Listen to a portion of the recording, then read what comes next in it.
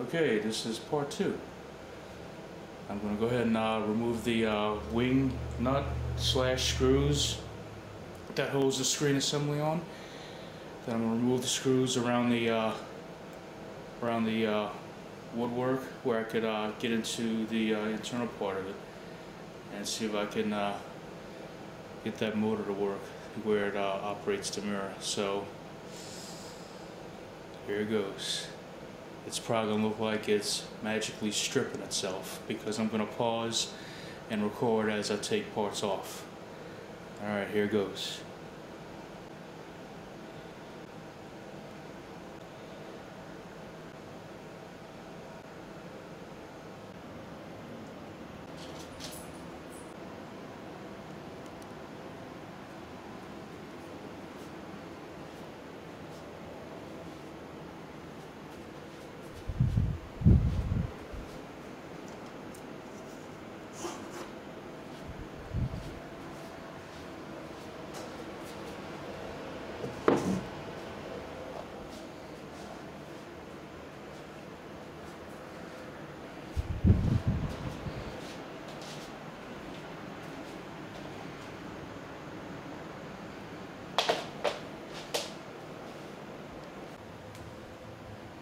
Well, it didn't take me long to find the limited switch, or the limit switch. I believe that's it right there.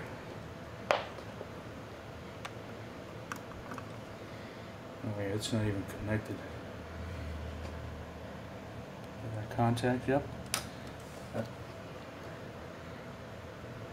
Yeah, it's a switch, alright.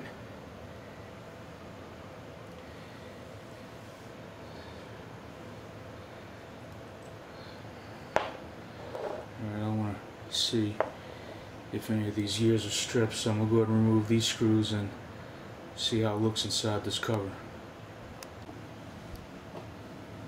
Well, the gears seem to be in good shape.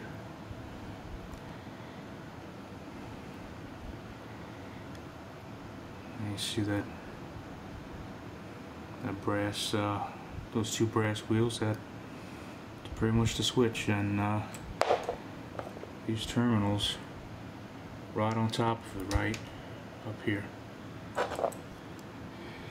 I also noticed that there's a wire on top as well, so I guess when it gets to a certain point it shuts off. But so far so good. I don't see anything stripped or anything inside of here.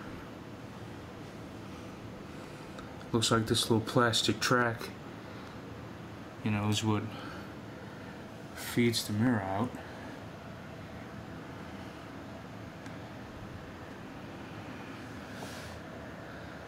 And it looked like they had screws in here at one time. It looked like they kind of worked themselves out from what it looks like.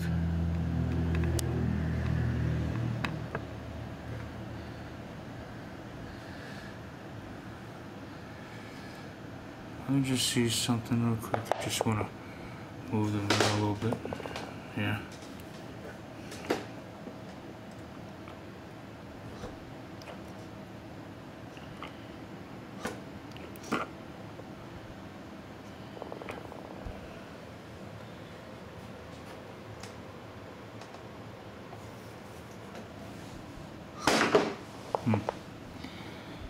All right.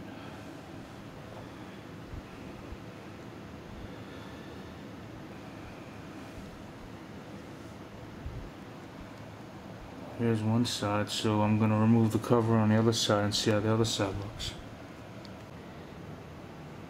And here's the other side. Just like I mentioned in the last video, you know, they have a drive shaft that drives this other gearbox. So I'm going to go ahead and open this cover up and see how the gears look inside of this one. And we got some good news on this end too. The gears on this end is also in good shape. I'll just open the mirror a little bit by hand. Yep, it turns, yeah. does turn.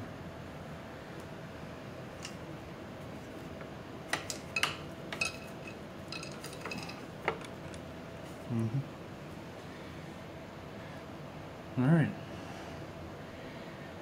I'm thinking that the screws that held that switch down probably worked themselves out, because, you know, it looks like those holes are threaded and 2 screws hold that plate on, but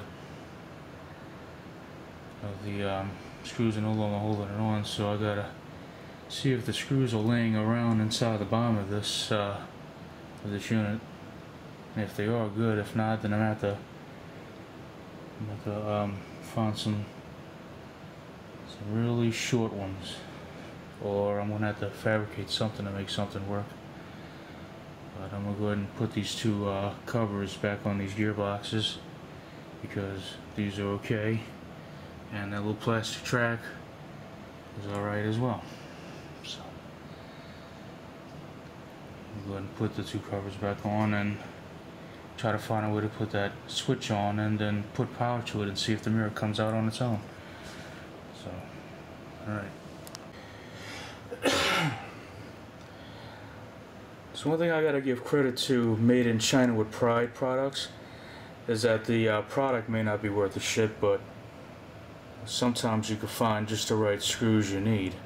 So I think the only thing that's really worth anything out of today's new shit is the screws that are on it,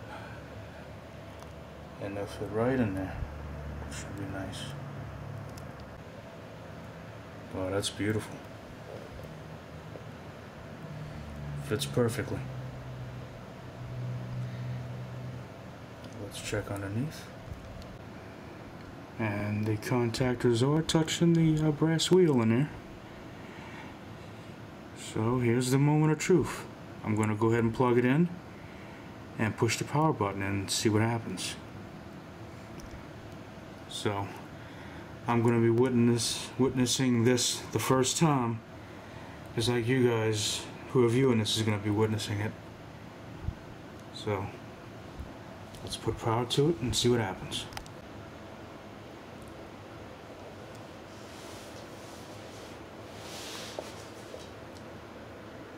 Here we go.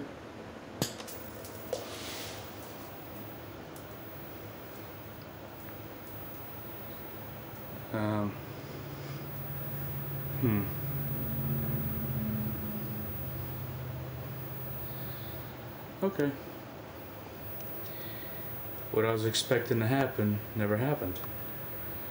So let's check some other things. Maybe if I... Oh, that wouldn't do it either. Let me check to make sure that motor switch is on. Well, I found another problem. This blue wire right here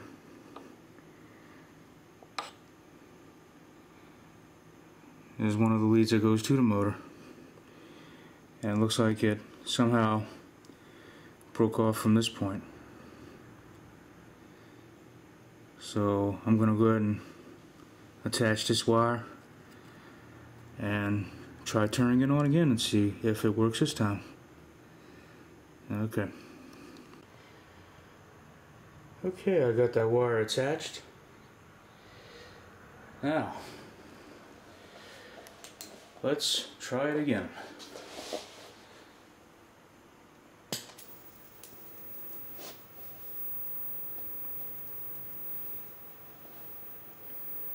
I don't get it.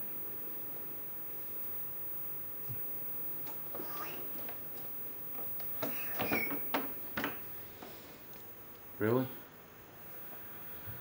Okay. Guess I'll keep digging deeper and see if I can find anything more, because apparently I found 2 obvious reasons why it couldn't work, and I hooked them both up and nothing. Alright. The search continues. Alright, this time I cleaned the terminals off and strengthen them where they can actually touch the the brass rotor in there, you know, really good, you know, without it, you know, missing or anything. And I made sure that the wheel was clean. So let's try it again.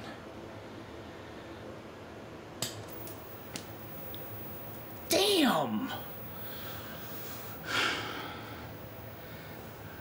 Why do I have this feeling that I'm hearing the fail horns from The Price is Right every time I push that power button? Ah, fuck.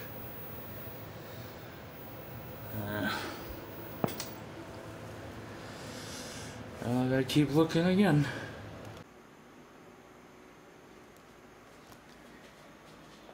Apparently somebody else has been digging in this thing before I have, because I noticed that they had a lot of missing screws, you know, holding the front part on. So I don't know if somebody tried to correct this same problem before or not, but judging by the way how they misplaced their screws, apparently in my opinion they didn't know what the fuck they were doing. So it looks like I found what I was searching for. So let's check and see if they're good.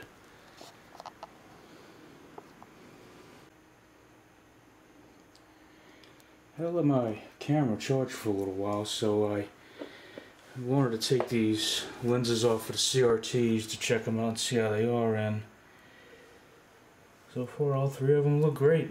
No burn-ins or anything.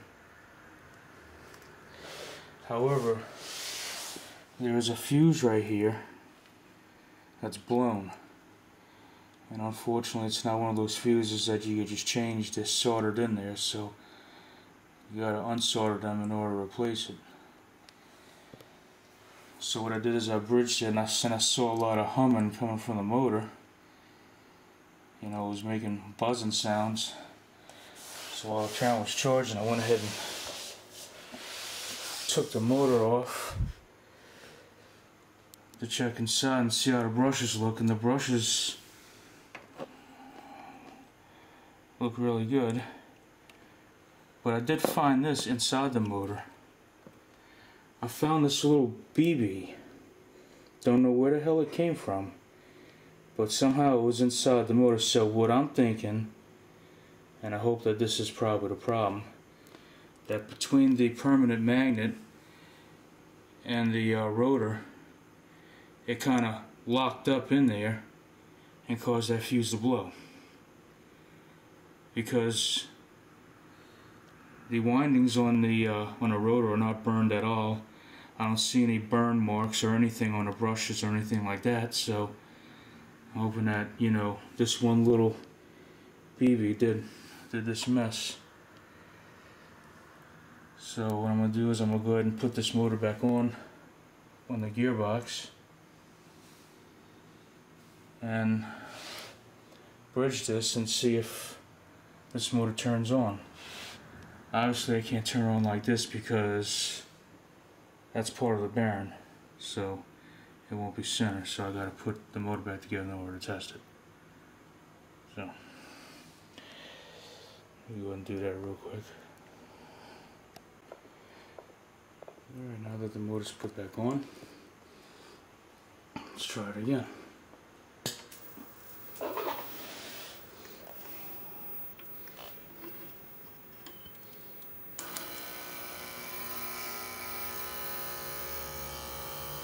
No, it's still buzzing.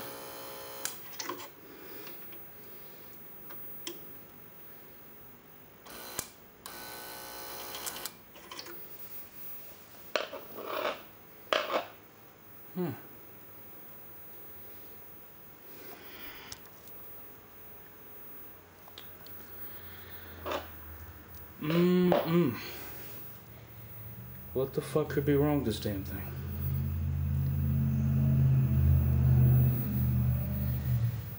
Well, so far what I learned is that it's not the obvious.